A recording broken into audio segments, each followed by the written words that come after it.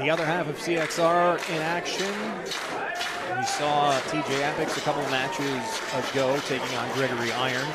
We saw Jeremiah Richter out here earlier with an unsuccessful match for Edge of Hope as Darren Crow fell to Vinny Moon.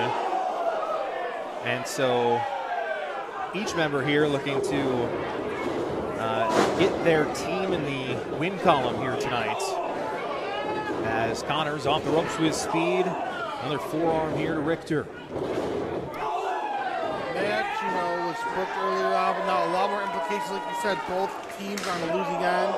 Which team needs it more? I would guess to venture here, Edge of Hope after losing the Vinny Moon definitely needs that victory. And not for nothing. Oh, there we go, he moved. Not for nothing, but you got to wonder how that's going to feed into this match. You think Edge of Hope's going to get involved?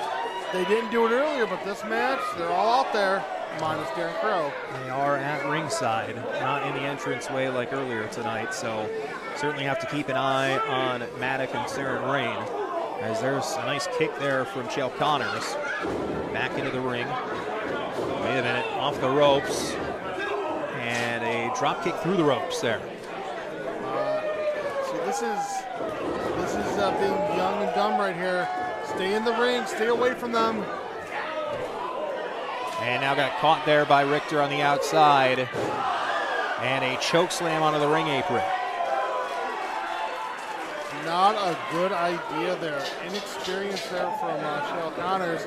I understand wanting to fight, wanting to take it to Richter, but do not go to the outside where he is.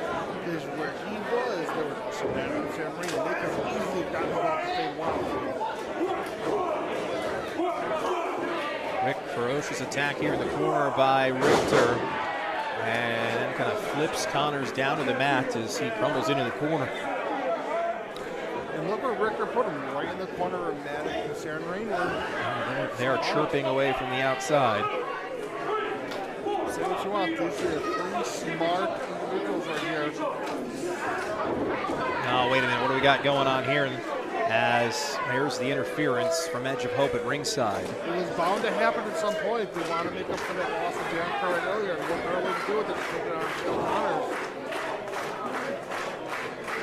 Richter using his big boots on the offensive attack. And a powerful body slam there. Count of two, was it? Or almost two.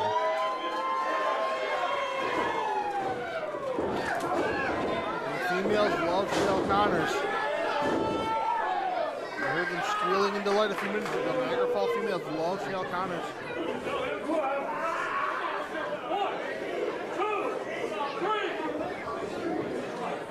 Connors kind of choked in the corner there with that boot. See how big that boot was? It's a big one. That's massive right there. They engulf like his whole neck through there and even part of his face.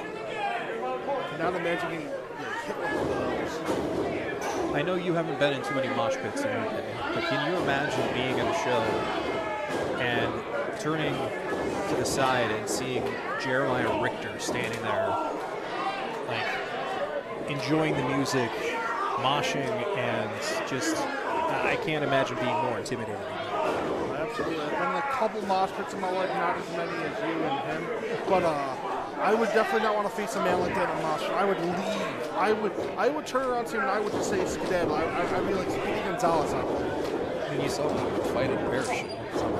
As Connors comes in there, was able to connect, but he's... the best moment of the night, that fight. It's great. I saw a man cry there. He stopped playing for a few seconds. It's great. I'd cry if I saw Jeremiah Richter there. Look at that power. Look at that power. No, and the elevation. I mean, Connors almost kicked the ceiling fan. As now here's the cover. This could be it. No, count of two.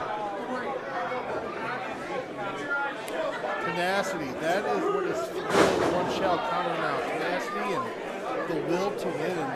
And, I talked about how these are singles matches for both these men and their respective partners earlier on.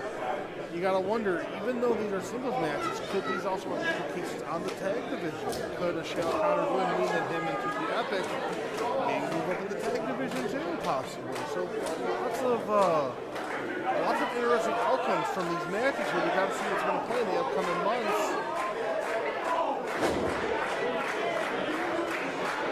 Connors off the ropes, got pushed away by Richter. Modified lung blower there.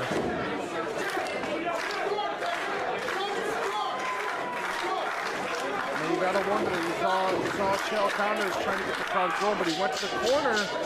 Could he thought maybe, you know, TJ Epic was thinking, I'm a tag wrestler, my partner's gonna be there to help me. Not tonight, sir.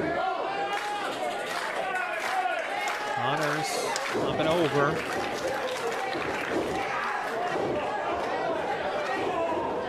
Get there. Speed on display. And Zaguri there. Fantastic speed. There was a beautiful counter for that choke bomb. Flipping out of it. And Richter staggering a little here. Getting kicked in the back of the leg. Athleticism on display. Into that cutter. A count of 2 here for Chael Connors. Wow, I thought that may have been it. Normally you see Connors hit that cutter from a standing position, but Richter's just way too tall for him to go up for it. So nice way to cut him down and then hit it. Very creative offense there.